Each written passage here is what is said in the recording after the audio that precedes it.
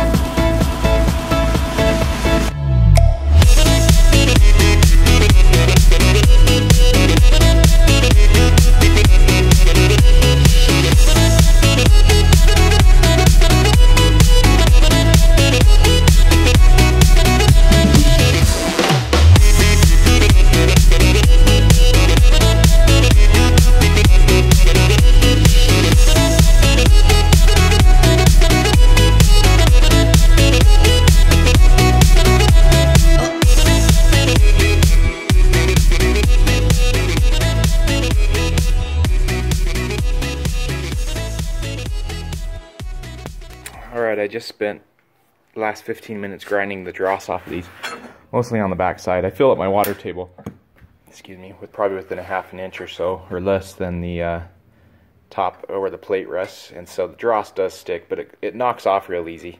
You just kind of have to glance over it with the grinder. I had a little piece on the ear of this, and I just picked it off with my finger to give you an idea. Some of it's a little bit more stubborn, but it's generally alright. So there's 5 of the, I guess what are these, groundhogs, some spinners, 2 rabbits, and a bird spinner. I think the bottom's a little big on those. 3 rabbits, fox, 2 crows, a squirrel. Whacked the tail off the squirrel because it was really huge and just took up extra plate. These are all the pieces to set the little birds and the mice on. I took the tail off the mouse because I'm afraid it would get a shot off anyway, kind of like maybe, I don't know how well that will hold up on this bird, for instance. And now, and then a bunch of small spinners, I need to bend those, and some medium spinners, and then what I'll need to do is weld some of these to a base plate.